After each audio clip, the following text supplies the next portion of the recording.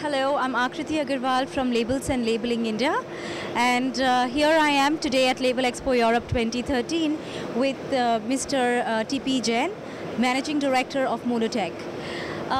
Sir, so please tell us about the new innovations that you are displaying here at the Label Expo. We are displaying Jetsci high-speed industrial inkjet system at Label Expo. Jetsci system offers a very unique value proposition to the existing press owners in form of enabling them to go digital at a very affordable cost. The system which we are offering here is water-based, using both the pigment and dye inks as well as the UV-based system. The water-based system is useful for printing on paper labels, and the UV inkjet system is for all other kind of labels it can be used. It's a very high-speed system, and it can be integrated into existing flexo presses. It can work in line and match the speeds of the existing flexo press. It can do the printing of barcodes, all the variable data printing, QR codes, barcodes, addresses, the serial numbers, etc. We can also use the invisible UV ink for security features in the same system.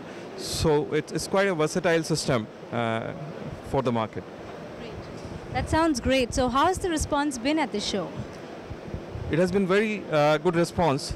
For today is the third day, and the last 2 days we had very good footfall.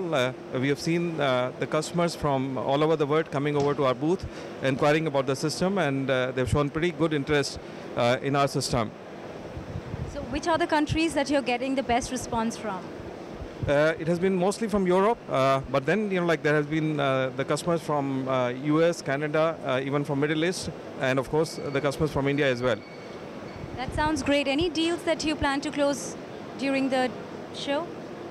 So our expectation from the show was to create interest about our product, as we are displaying this system for the first time at an international event.